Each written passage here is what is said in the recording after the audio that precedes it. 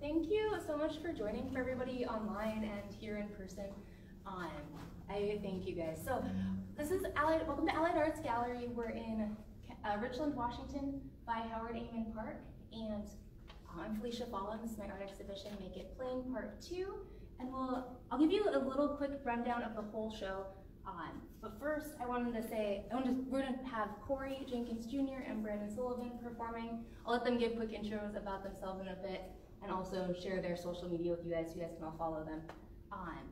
But first of all, the show is the first time I had this body of artwork. So the part 2 is because it was the first time, or second time.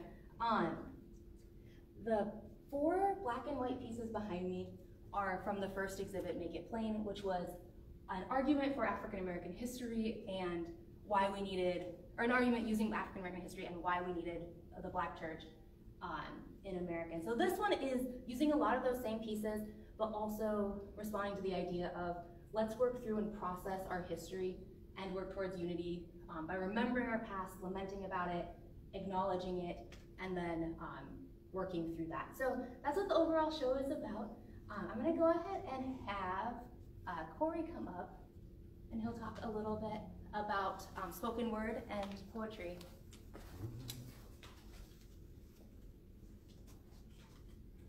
All right, hello everybody. When you think of spoken word, it's poetry, but it's just not poetry written down necessarily. It's more performative. So as somebody's up here saying their poem, it's more engaging, having the audience engaged a little bit more instead of you reading it on paper or in a book and taking the meaning away after you read it, like how you think of it. But with it being performative, you get more of the idea of the poet actually delivering the poem the way that they want you to understand it, and kind of connect a little bit more to what's being said. And a lot of it, at least within the African American culture, it really, when you think about it, starts, and a lot of cultures have had storytellers, but when you think about it, within Africa, you've had griots, so storytellers who would pass down information, over the centuries and over the years, to make sure people remember, be it lessons, be it family stories, or just stories in general, and using repetition and alliterations, and those things after people being taken away to other places still stayed with the people regardless. So when you think of, you kind of think of it being a song, but that's really still spoken word, but started to add a little more musicality to it in a way, I guess, to help get the message across between other slaves. And then as the years went on, when you think about speeches, like the I Have a Dream speech or others, that also uses the repetition and the alliteration there to make sure that you understand, really getting the point of the message that's being brought across. And as you continue to progress, that process is stayed. And then you think of the 70s with the Black Power movement, people were still doing poetry, and it was still to talk about what's going on, the issues that were currently happening. And the big one that a lot of people know, the revolution was televised, that is considered spoken word as well. And you just kind of keep going within history, that stays within the community and gets passed down, and you get rap and other genres that come from it. And then you also have poetry slams, which are kind of like a subset of spoken word, which I believe was in Chicago, where it was kind of like a competition between spoken word artists, and see who could win it that way. But that's really, in a nutshell, spoken word is really just performative poetry. Yeah. Awesome, thank you. Yeah.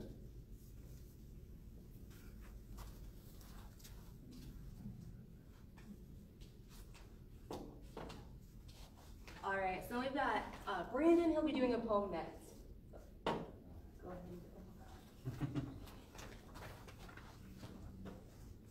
Hello, everybody. So my name is Brandon. Half of you here know me. Maybe some of you online don't.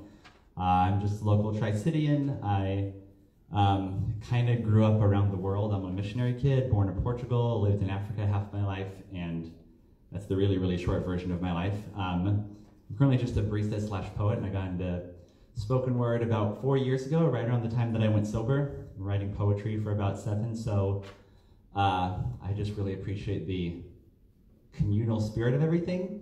And it's really nice to like have this right now because with all the COVID and pandemic going on, this is like an aspect of it that like I've really missed, so it's like really cool. One of the things is that a lot of you may have heard through movies or whatever is the whole like snap spoken word tradition. So like it means just a way of expressing approval for the artist or whatever they're saying without being disruptive, like clapping or shouting. Of course, if you feel really exuberant, you can like clap or shout. So this first poem, I won't give you much introduction other than to say that I think a lot about human nature and what exactly that is, and there's a lot of, I don't know, a lot of thoughts on that out there, a lot that I agree with, a lot that I disagree with, and I kind of wrote this poem kind of in response to some of the more, I don't know, I won't even say common, just I wrote this poem. Every poem is a response. So it's called Animalistic, and I hope you enjoy it. So I had a neighbor who was from the planet Xark-Fabulacron. You know the one, in the Arcturus Prime Nebula? Anyway, one night he said to me, Brandon, inside every flup was his species, you see, inside every flup live 2 grickles. One grickle is good. Kindness, love, humility, benevolence. The other grickle is evil. Envy, lies, greed, arrogance. I stopped him before he could continue. Earth's version has 2 wolves, symbols of the battle between good and evil in the hearts of all people. The one you feed is the one that wins. Bob's expression was graven. Yes, Bob. Look, just because he's from Xark-Fabulacron doesn't mean he can't have a normal name, all right? That's offensive. In any case, I had a problem with the stories of the wolves and the grickles. I said, first off, Bob, a plump wolf is a slow wolf. Now keep that in mind when you picture a starving wolf. Eyes bulging, lips curling, he will do anything to feed. He'll attack a grizzly bear, so why the hell wouldn't he rip out the good one's throat? Plus, I don't just have 2 wolves locked in this rib cage. I've got velociraptors, chameleons. I've got lions. I have a zoo inside of me. I watch like a hawk with eagle eyes who wouldn't even hurt a fly because he's letting sleeping dogs lie as they let cat after cat out of the bag on a wild goose chase. Bob opened his mouth to speak, but I cut him off. Hold your horses, Bob.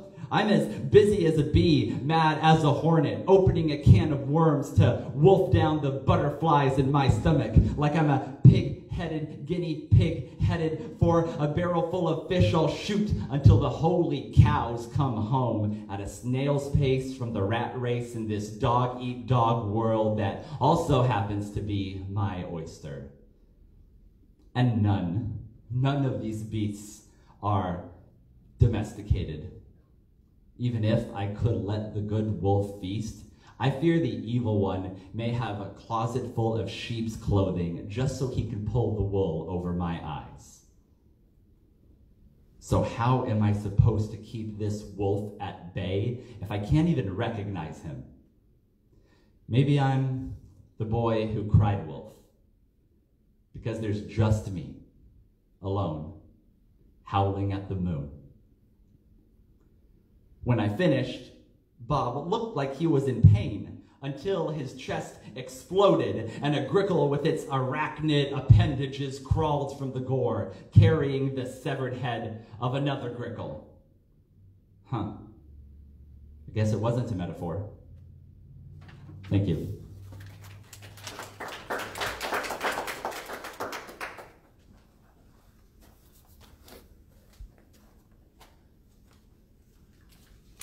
Good poem. This poem of Julie is called, I guess it's more of a sound than a word. Okay. I keep thinking and writing and writing and crying and being angry. Wash, rinse, repeat. I can make it through the day, right? I can gather myself up enough to do what needs to be done. But then the thoughts hit. It could have been me. It happened again. When will this end? Wow, you're not really my friend. So much for getting what needs to be done. My head is just constantly spun. What do I do? What can I do? Breathe, I need to breathe. Oh no, I can't breathe. Words that too many have said and often not have wound up dead. Okay, there goes my head. Think, there I go again. Protest. I must confess, that doesn't seem like a bad idea in this time of distress. Releasing my feelings, if only temporarily, to be with other people at a big family meal. That's what I do. Solidarity is key. There are others who feel like me, those who look like me, those who are the same age as me, and younger and older, and those who stand with me. And together we can come to be the very force that makes the change that needs to be. I feel a little bit more hopeful. Change has got to come. No, change is coming. We will not rest until all issues have been addressed. Yes, small steps have to happen, but with me and you, change will happen. Black Lives Matter. The phrase alone stands on its own. Thank you.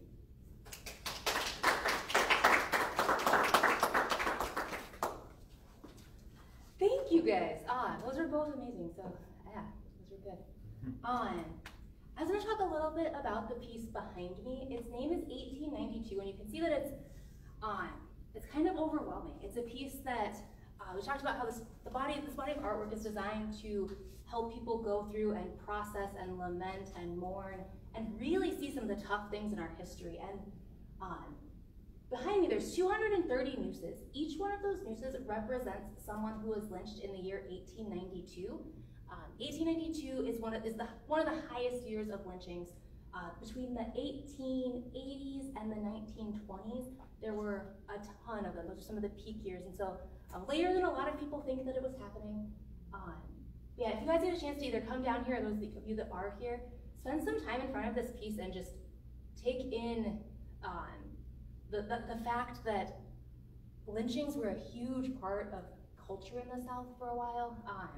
We had what were called Negro barbecues, where people would go out after church services on Sundays, put it in the newspapers and go have a lynch mob. And part of the barbecue part is they weren't considered successful unless people went away with a part of the charred body. So these are some really, really dark stories. We'll hear one more of the stories from this piece of artwork. It's another really dark, hard one. And at the end, there will be more of the processing, helping people work through it. We're not going to end on this note, but I do encourage you guys to feel the things that you feel and work through that. Those are valid emotions, whether it's anger, fear, pain, frustration, any of those things. This is real stuff that's hard and needs to be worked through and processed. So as we listen to some more poems, we'll listen to some poems.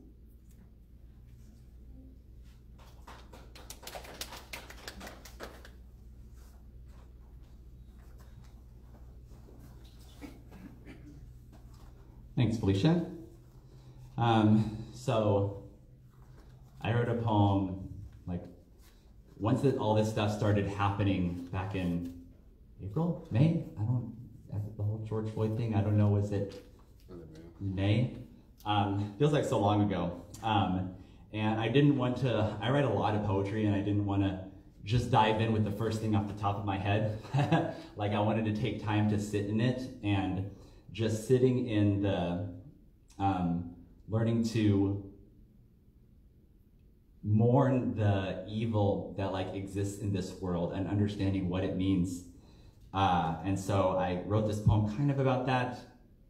And I don't want to say a lot because I just want it to speak for itself. So it's called Fallout.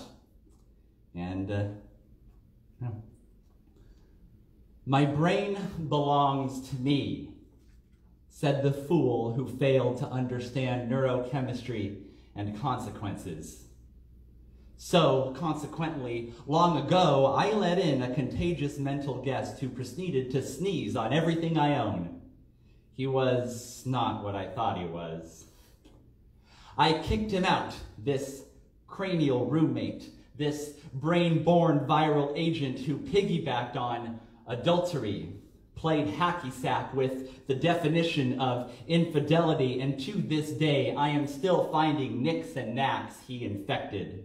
Most of my will but bric-a-brac collected under dust. I'm afraid to touch anything, because everything is soaked in that putrid carnal stain, and no matter how many coats of shame I put on, I'm still so cold. For my fate was sealed from the moment I let him in. If you don't get it yet, I'm talking about my addiction to porn. An appetite engorged with the warmth of 1,000 strangers. So my blood now beats with a consistent demonic scream, an imp pulse to reduce any and every female form to shank, loins, and cheek, segregated meat. I am become decay with every artery carotid. Let's not romanticize this ugliness. I sold my soul to the lowest bidder, or perhaps the most bitter, my captors, compulsion, and narcissism. For my principles are apparently property, my integrity not worthy, or at least not worth much. Bought by the beast for the price of a midnight rush, I'm not asking for sympathy. Nobody, no, not a soul coerced me, so maybe call this a confession? A dissection of the long-term consequences of my choices, the neurochemistry of evil, if you will. You see, it's actually been months since the peak of my addiction subsided, yet in its wake, I, with deadened mind, am awake, a vigil of protests mourning the death of my free will. I said I am awake, unable to sleep as the cries of enslaved neurons bellow from the neural pathways of my brain, that I, in my silence, and all the years of violent glimpses to a screen filled with flesh, chose the side of the oppressor, my own dark nature, who shackled my will to ships bound for deadly shores. I have a dream, or I had a dream, that my brain belonged to me. Because I banished the monster from my heart, and if you pass a law, you never have to deal with the repercussions again, right? Said the fool who failed to understand neurochemistry and consequences. Do you still not get it? When I look within my soul and see such devastation, so many places for the arachnid remnants of the creature to hide, I can't help but see myself in the beginnings of this nation.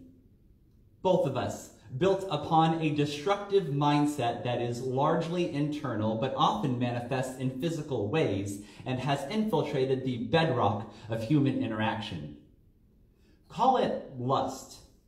Call it racism.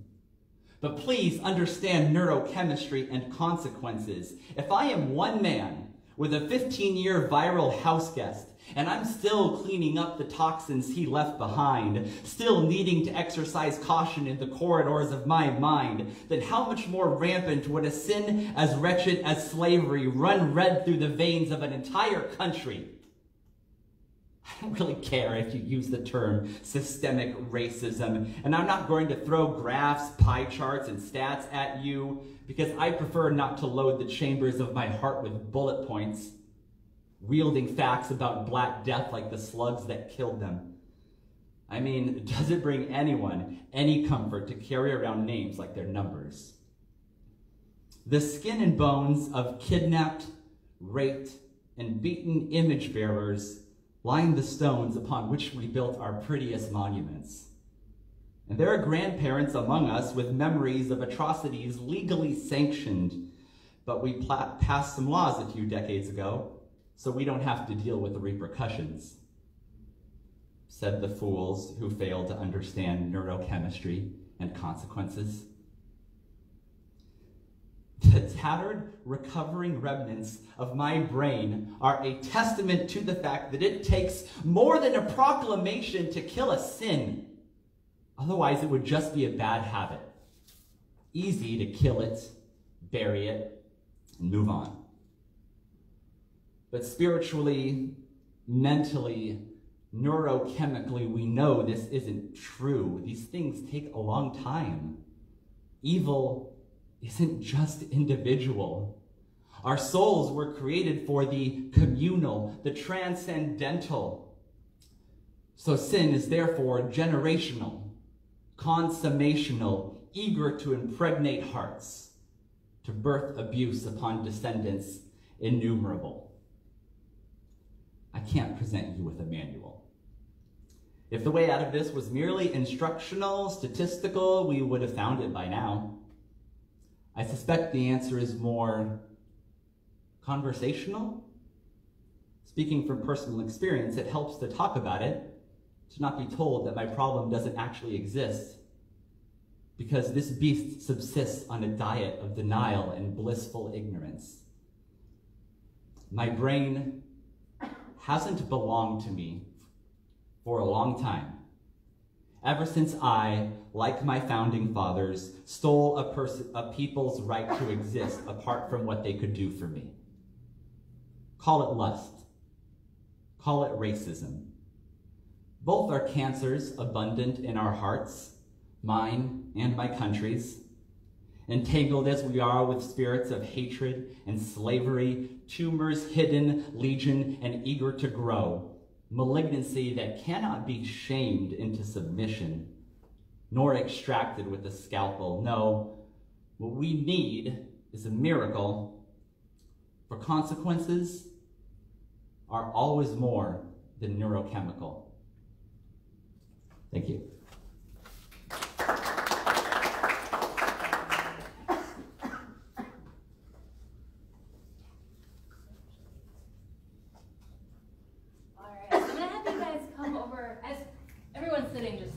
But you guys come over. This piece is a memorial to Mary Turner. I mentioned that I was going to talk once more about one of the difficult stories.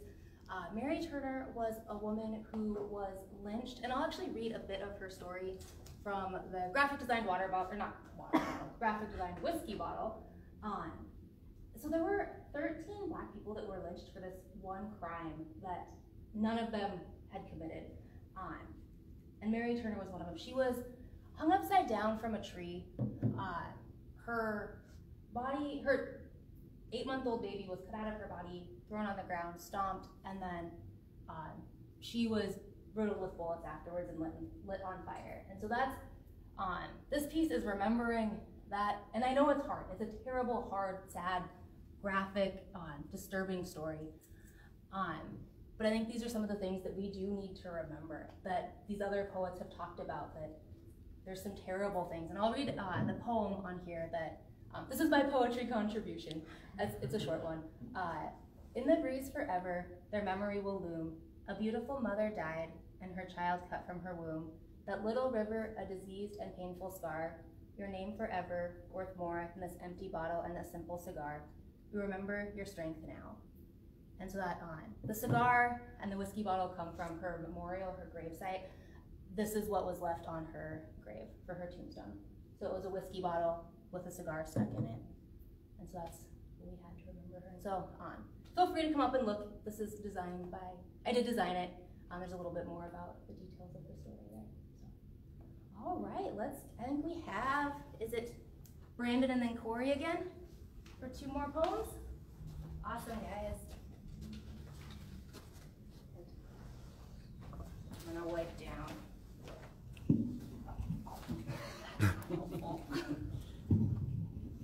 Now I can adjust it. Okay. I'm back. So this poem I wrote for the Immigrant Coalition put on an art show at Monarcha Winery last fall, something like that. And I wrote this for their show, so I hope you guys enjoy it. It's called Common Ancestry. I've never understood the idea that the United States is the greatest country in the world, and I wonder if it's a contest we should even be playing. Because in an increasingly global society, it doesn't feel particularly noble to proclaim our own grandeur to a worldwide audience. Yet, The loudspeaker at the foot of the Statue of Liberty booms with patriotic glee. Give me your tired, your poor, your huddled masses yearning to breathe free, the wretched refuse of your teeming shore. Send these, the homeless, the tempest-tossed to me. I lift my lamp beside the golden door.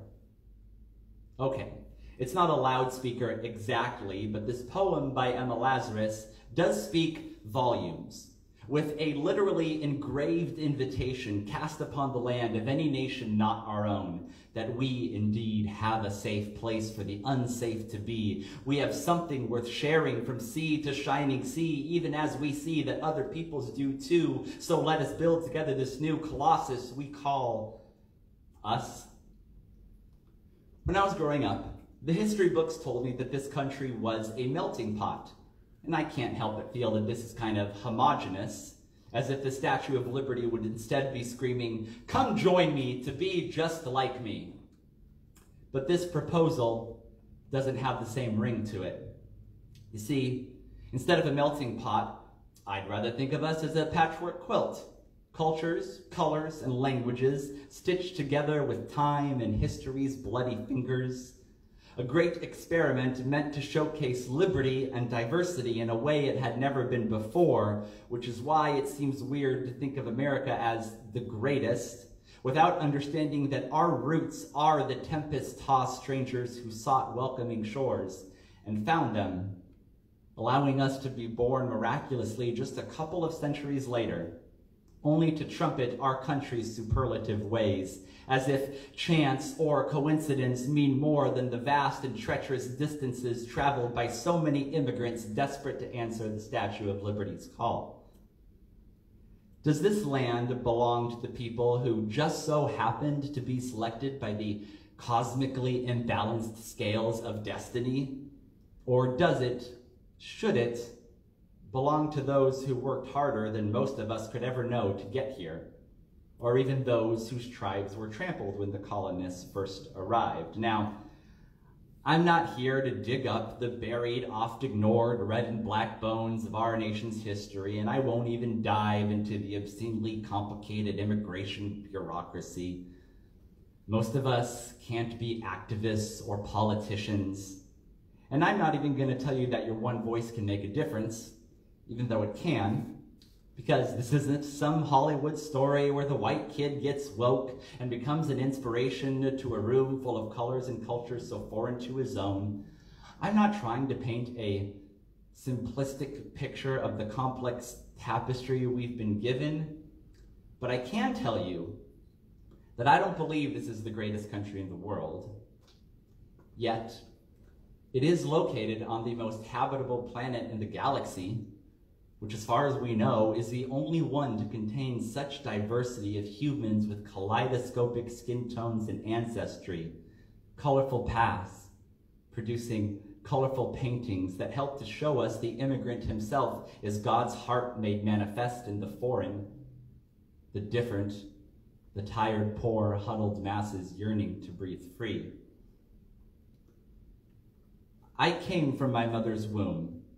And even if my neighbor came from another country, they came from a womb too. We both immigrated from God's imagination. We both long for liberty, so whether or not America is the greatest country is of little importance to me. Perhaps we should worry more about compassion and less about some non-existent competition. Thank you.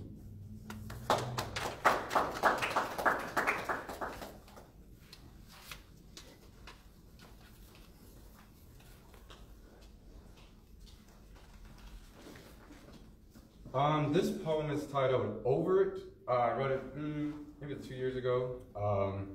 And some of the things that's still relevant, not much has changed. And then, I forgot to say earlier, the poem earlier I wrote, I think it was in June?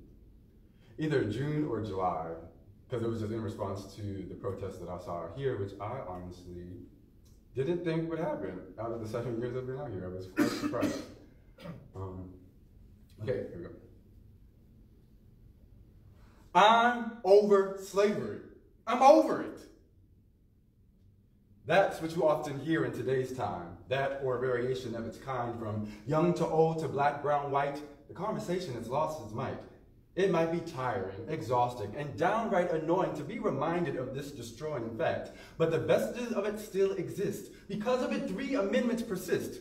Black codes, which are based on slave codes, where Southerners wanted us to work for low pay and have us walk around like that was okay, essentially going back to being enslaved.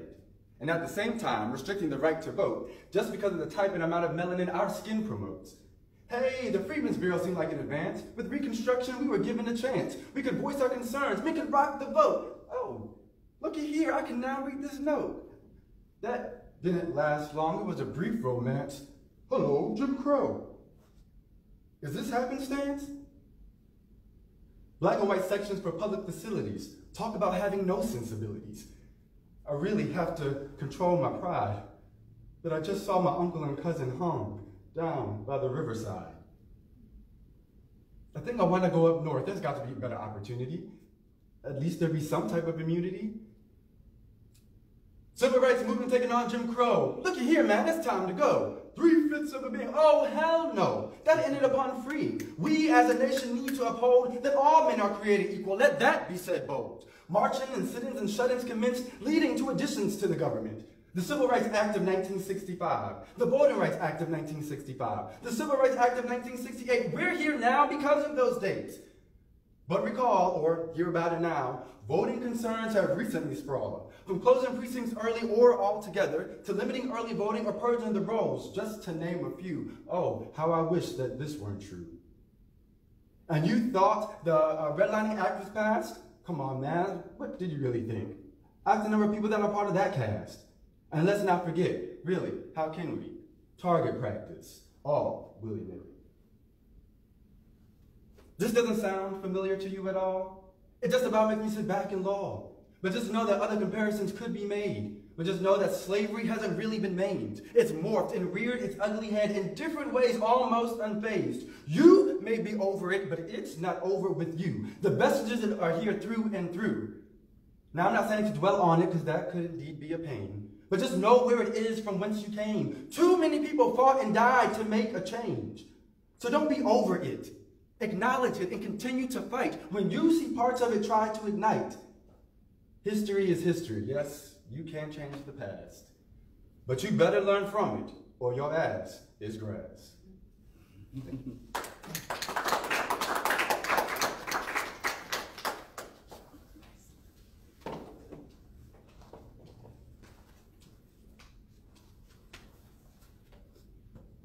Awesome. So one more time, let's give it up for those guys. They did great. I was really excited when I was trying to put this together that these two guys were able to join on. I think they're just both amazing poets, and I really respect them a lot. So I'm really excited you guys could be here. So a couple of them did bring up other pieces. So if you guys look around, there's the monument one, and then there's some of the history of the Confederacy in the South as well. So for those of you guys here, and if you want to come down later, more of the poetry is depicted visually as well. So that's kind of a fun thing there. For the last piece I was going to talk about, it's a series. It's a larger series, but it's a quilt responding to McGee's quilting and the whole history of quilting in general. Just like poetry goes back a long ways, quilting does as well. And this piece, these are two of them. There's two more, and then there's several other smaller pieces that respond to the history of African American quilting.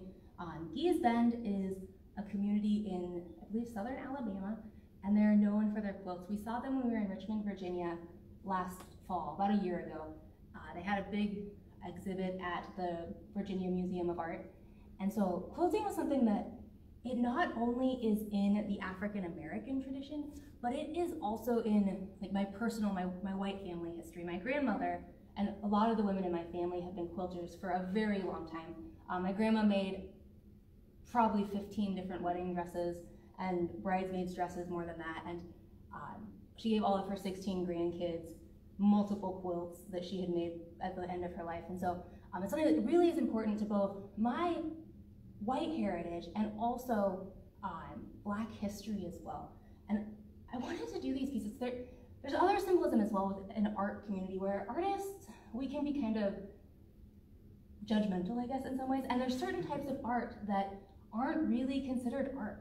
Quilting and craft isn't really something that we see in an art space that often, especially for someone who went to art school and did graphic design. Like, there's not many graphic design people that want to put quilts in an art gallery. And so I wanted to respond to that art idea that quilt is art as well, and also that this process, there's another aspect, the communities that do quilting, they will sit together in groups of usually women, but sometimes men will join too, and they hand stitch these quilts together at a big table. And so it's a really neat symbol of how a community can come together and work through something, have these conversations, and then the children and the men and other parts of the family that didn't make the quilts can come together and do what's called tying the quilt, which actually, for my confirmation in high school, everybody tied quilts together. And so it's something that you can do with your family and your friends, but it also has a really deep history going back to, we're not sure if it's myth or true story, but most of us have heard about the Underground Railroad and the usage of quilts to tell, there's a couple samples over with these pieces that show the arrows, the directions to go, and different things like that. So a lot of us have seen and heard of quilts. If you've taken an art class, a lot of times kids' art classes will do quilts when they talk about African American culture and slavery. So there's a lot of aspects of the quilts. And we heard Brandon mention quilts as well during his poem. And so they tie things together really well. That was not meant to be a pun, but they do. And so yeah, I wanted to end on something that was about unity and the ideas of people coming together, having conversation at a table. If you can have groups of friends, either on Zoom if you're not doing things on person, or in a backyard while it's still warm enough, do s'mores or something like that, and have people that are different from you over. I'm gonna encourage everyone to bridge these gaps, start having conversations. Like one of you guys talked about talking in your poems, and there's so many things we can do, but I think if you're not I have a protest wall here too, so there's a little bit of protest in the show, but if you're not the type that doesn't want to go protest, but you want to do something, start with your own community, start with the people you know, and that's, the quilts are in the show to represent that, several different ideas. But, so I'll go ahead and conclude on that. So, thank you guys so much for coming, and thank you guys so much for watching. I really, really appreciate all the support, so,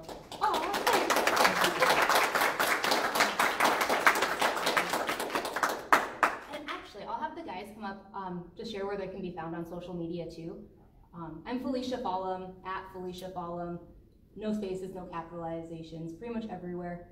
Felicia Follum Art on Facebook, Instagram, and then, yeah, everywhere is Felicia Follum. My name is not super common. All right, yeah, and Brandon and Corey, I'll have you guys go ahead and come up and share where you can be found on social media for that as well.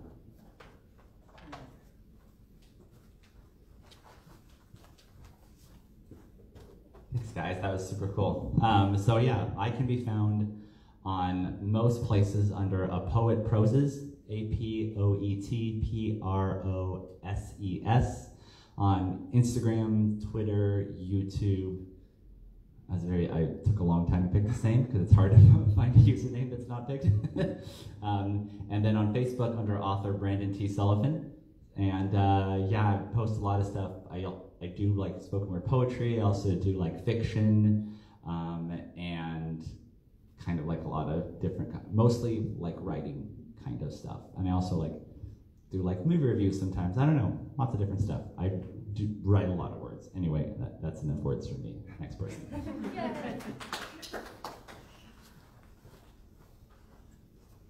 This doesn't happen often where I have to plug some previous stuff. On Facebook, and just Corey Jenkins Jr. On Instagram, it's not long, but it's the one N, the letter N, only CELJAY, CLJ. And on YouTube, it's also Corey Jenkins Jr. Oh, and the website, CoreyJenkinsJr.com. That's it. Awesome. Okay. Thanks, guys. That's cool. Yeah.